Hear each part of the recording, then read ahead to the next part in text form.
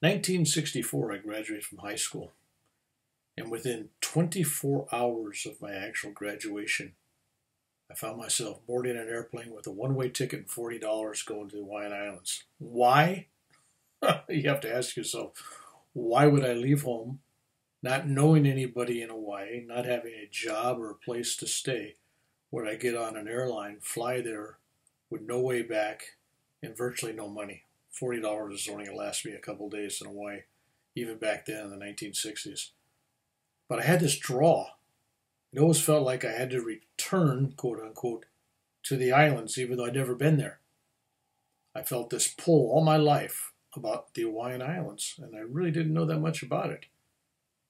And so when I got to the Hawaiian Islands, and my money was running out very, very quickly, I had one contact. My little sister, she said, well, when you go over there, there's, in case something happens, my boyfriend, his grandfather lives there, and he's some kind of kahuna or something, and lives right there in Hawaii, Honolulu area. So I had his address. That's kind of like an emergency thing, except this guy never met me, didn't know me, didn't know anything about me. And so I decided after I was there a couple days to take out the address, and I was staying on this corner right across the street from where I had been sleeping on the floor of a friend's hotel room for $10 a night. Um, and and I asked this first guy I saw, I says, where's Lili Lukiani Avenue?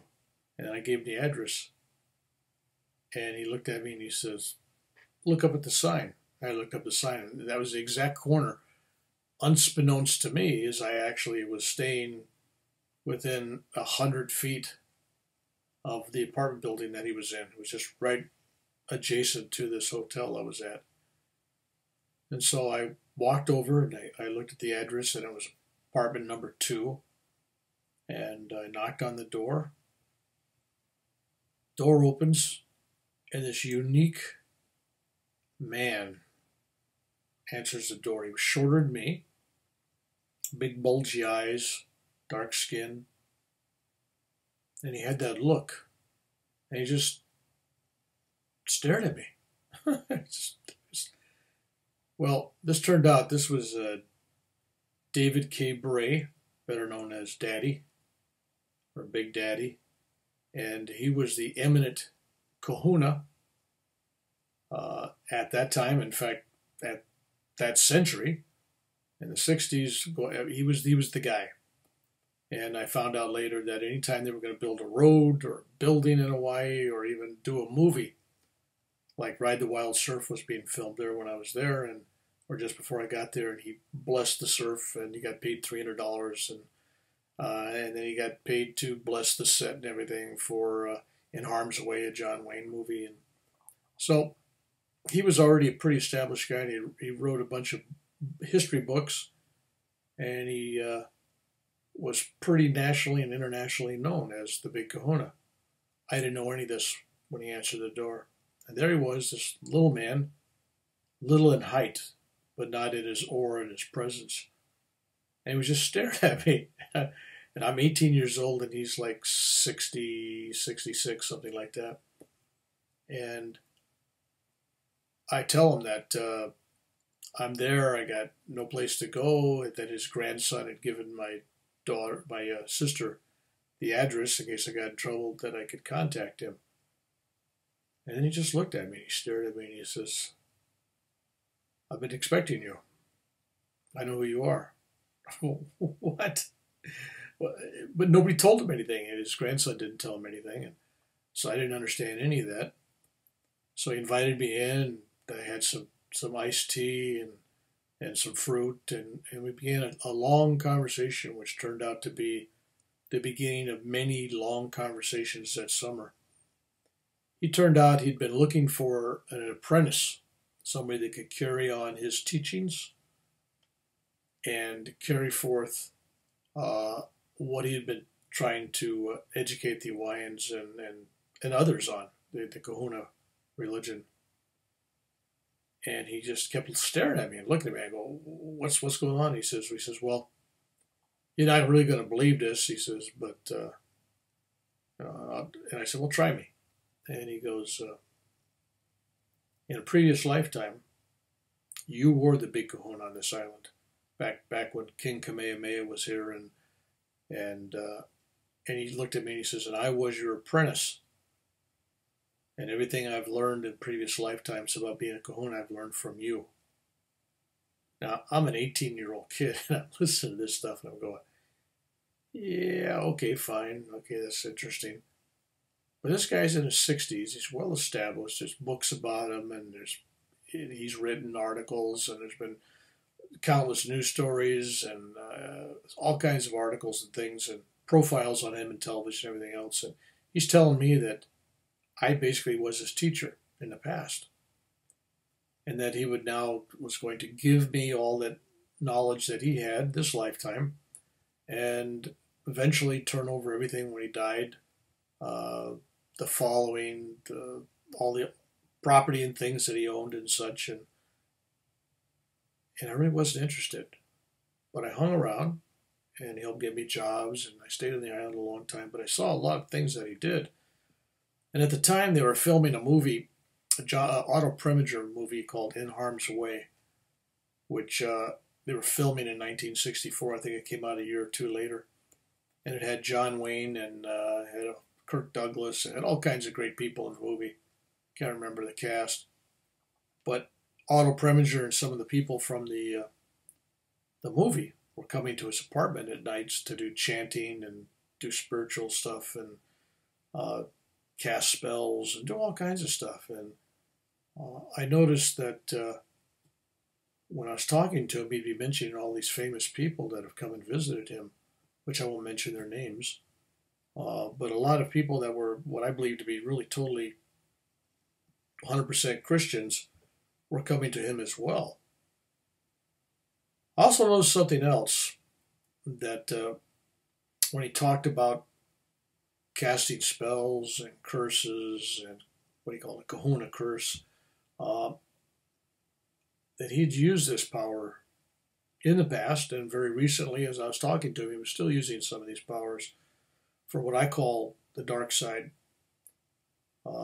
When I was there, there was some man that cheated him on some kind of debt or something, and he told the guy he better pay off by a certain date or he was going to put a curse on the guy, and the guy didn't pay off, and he put a curse on the guy and did some chanting, and next thing you know, the next morning the guy, he owns a restaurant, and his refrigerator breaks down, so he loses all the food in the refrigerator. His stove catches on fire, so he has a fire in the stove in the back kitchen. He has a heart attack that afternoon. He's in the hospital, and he's getting a call that afternoon from the hospital from this guy saying, "Take the curse off. Take the curse off." The guy totally 100% believed it, and it was killing his business. It was killing him.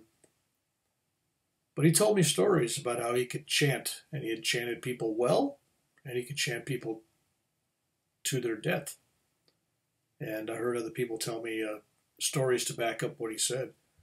But it was a part of me that saw this kahunaism, which is a beautiful thing if done right and proper.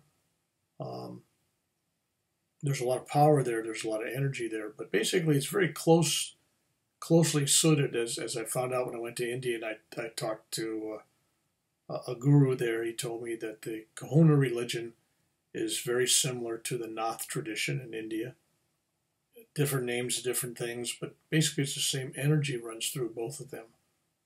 And through chanting, through prayers, through special things that they did, they could create things, they could change things, they could alter reality. All these things were very real.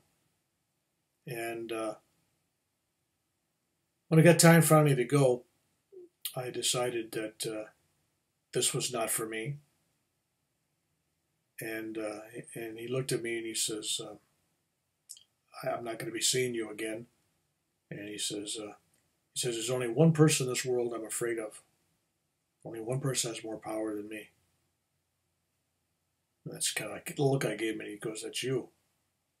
He says, "So you're safe, because I would never attack you, because it would be a journey I wouldn't want to take. It would be harmful to myself." And I'm going, So I thought it was kind of odd, because I guess he was picking up on the fact that I was kind of judging him and judging what he was doing. There was a part of me that was a little disappointed, realizing he had the power to heal, the power to evolve and change people. And yet once in a while he'd get into these dark areas and he'd use those same very powers for negative results. And that's what we had an issue over, and that's why I decided to leave. And I found out years later when I was in Vietnam, and I paid for my mother to come to Tokyo, Japan, for my R&R to meet me there, and I paid for it. She'd never been out of the country before. And spent time. When she traveled back to the United States, she had a stopover in Hawaii, and she got together with Daddy Bray, and apparently had a relationship till he died, and I didn't know about it till her death.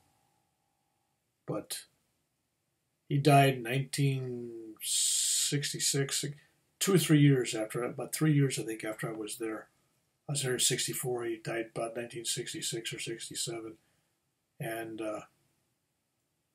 there's a lot of books written about him. A lot of people claim to have studied under him.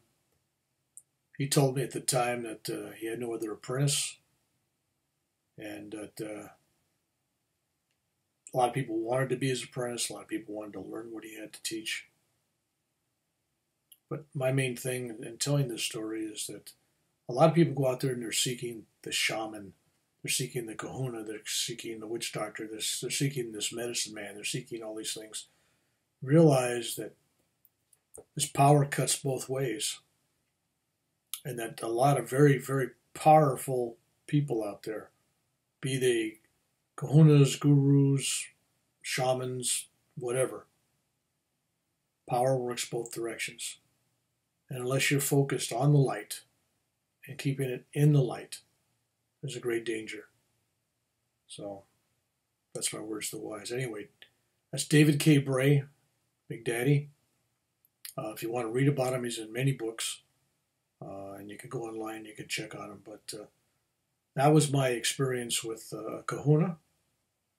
And to this very day, I still see his face and his eyes. And it's very interesting because he had that same look that later on in life, about 50-some years later, I found a guru in India that had that same look. There's something about the eyes. There's just it. There's something about the eyes that these great spiritual beings have. There's power. Anyway, aloha, blessings and peace.